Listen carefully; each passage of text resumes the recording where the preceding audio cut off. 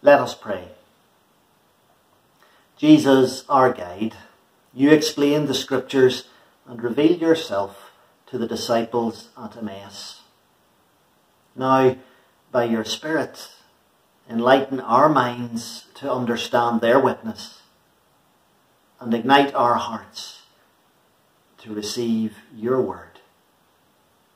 Amen. Where do you go to get away from it all? Our regular congregation knows me well and knows that I love to get off out for a run or for a hike. In these strange days of lockdown, running hasn't been much of a problem. Indeed, probably a lot easier as there are fewer cars on the road and I need to worry less about crossing roads and so on and so forth. But in these last few weeks, where the weather has been absolutely beautiful, I find myself yearning to get off for a long hike in the morns. Indeed, I had hoped even that I might have been able to do an overnight and fit in some wild camping. Well, I tried the wild camping in the back garden of the manse, and to be honest, apart from getting cold, it wasn't much of a way to get away from it all. And so, my time will come in the morns, no doubt. But when you want to get away from it all, what do you want? What is it you're really looking for? Regardless of the place that you choose to go to, whether indeed it's a place or not. What I find I'm looking for is freedom from being disturbed. Somewhere where I'm far away from the hustle and bustle of daily life. Somewhere where I have peace to think things over. When life gets too much, when you are discouraged or downhearted, when someone has let you down, when your dreams are shattered by tragedy or disappointment, when your joy has run out, your hope is gone, when there seems to be no meaning to life, where do you go? Emmaus was a real place. A village in first century Palestine. But Emmaus has come to be interpreted by many over the years as a place you go or something you do to get away from it all, to escape from any or all of those things that I've just mentioned. Emmaus is the place you go or the things you do when there is nowhere else to go. And you can think of nothing else to do. So, where or what is your Emmaus? We'll come back to that shortly. But first, let's take a look at the scripture that Andrew read for us earlier.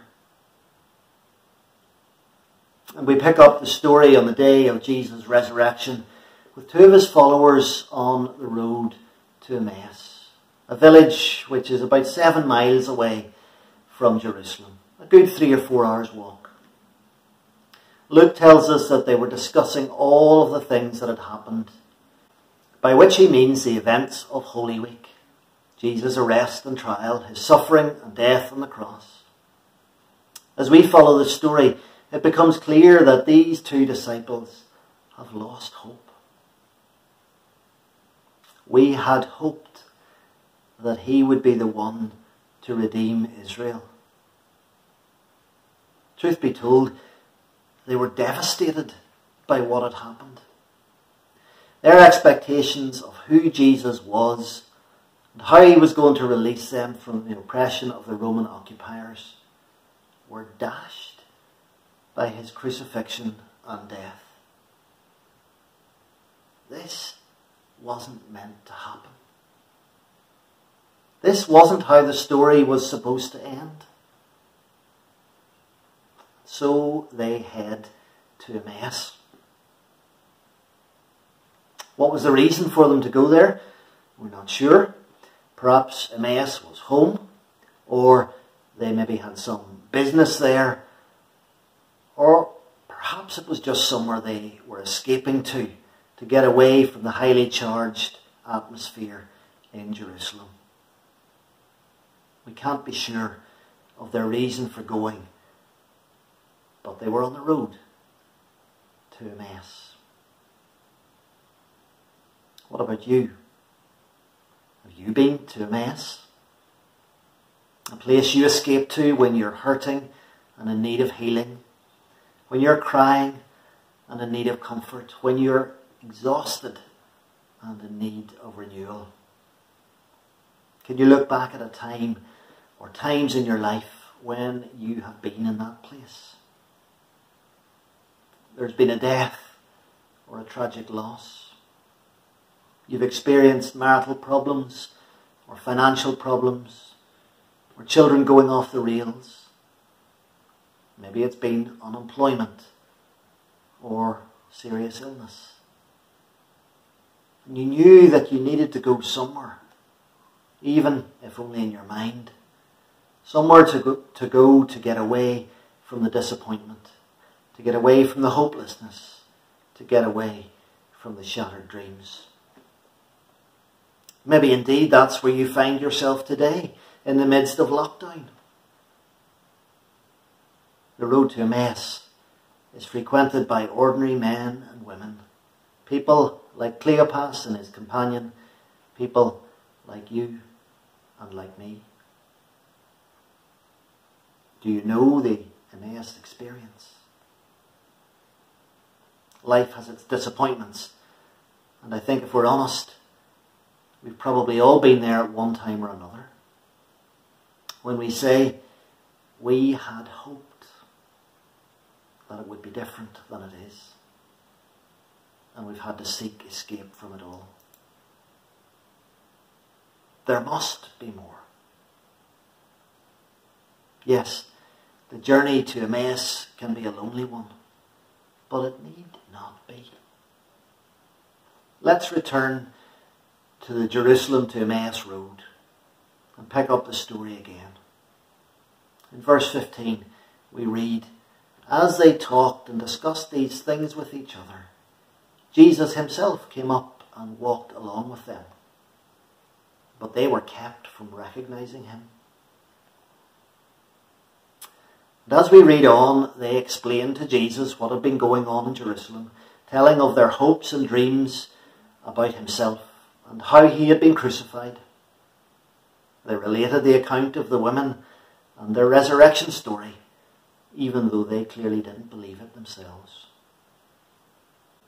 And then Jesus begins to explain to them about himself, how it was that he had to suffer before he could be glorified, explaining how the whole of Scripture, right from the very beginning, points to him.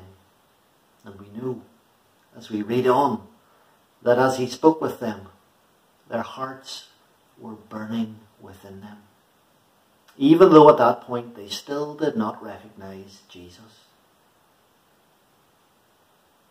It was in listening to him explain Scripture, and later as he broke bread with them, that Jesus revealed himself to them.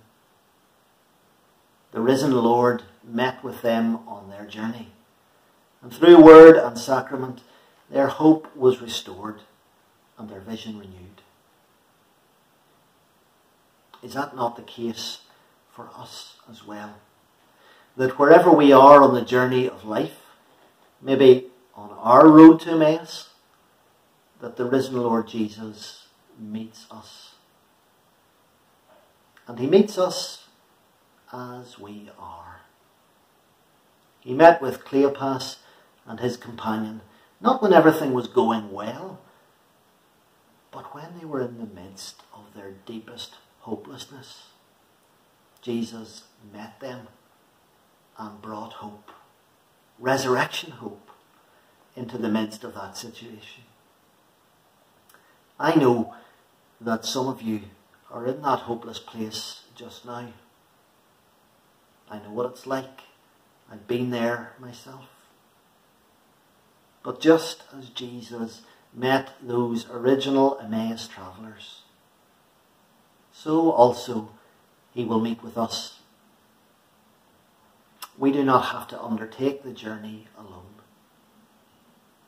We may not recognize him at first, but as we share our story with him through prayer, as we listen intently to him through his word by his Spirit, as we share in bread and in wine, we will recognize him.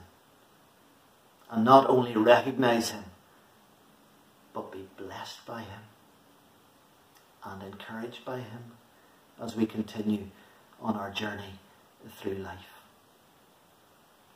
Regardless of where you are on life's journey, Jesus meets you where you are. You don't need to be perfect.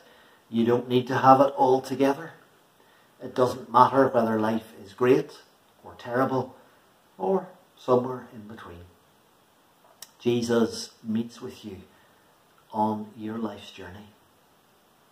If you listen to him through the scriptures and through prayer, he will reveal himself to you as the risen Christ, and he will fill you with resurrection hope. Not only will he fill you with hope, but he will strengthen you to continue on your journey and to share the good news with everyone you meet. Amen.